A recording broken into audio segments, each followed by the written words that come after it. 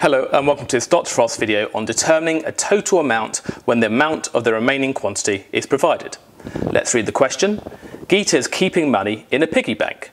A half of the coins are 1p coins, a sixth of the coins are 2p coins, and the other 4 coins are 5p. What is the total number of coins? Now, you might want to visualize this with a kind of bar model here. Let's think. We've got half the coins, so that's about half. So half the coins we know are 1p. And then an additional sixth of the coins, so about this, a sixth of the coins are 2p. And then we know the remaining coins are 5p.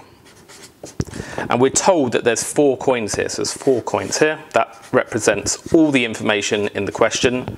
Now if we think about it, we know the total fraction of coins that are 1p or 2p, and therefore we find the remaining fraction here. We know what fraction of the coins are 5p, and we can say that fraction of the coins is the 4 coins, and from that we can work out the total number of coins. Now to work out what fraction of 5p coins, we need to first add these 2 fractions. So if we do half plus a sixth, now we need a common denominator, so remember we find a number that 2 and 6 go both into. It's 12, so do these over 12.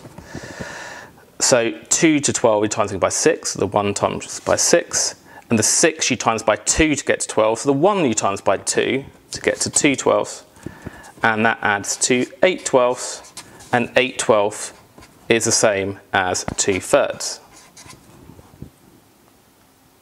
So that means 2 thirds of the coins are either 1p or 2p. So therefore, we have a third left because 1 minus 2 thirds is 1 third. We know that a third of the coins are 5p. If we add those 3 fractions together, that comes to a whole, all of the coins.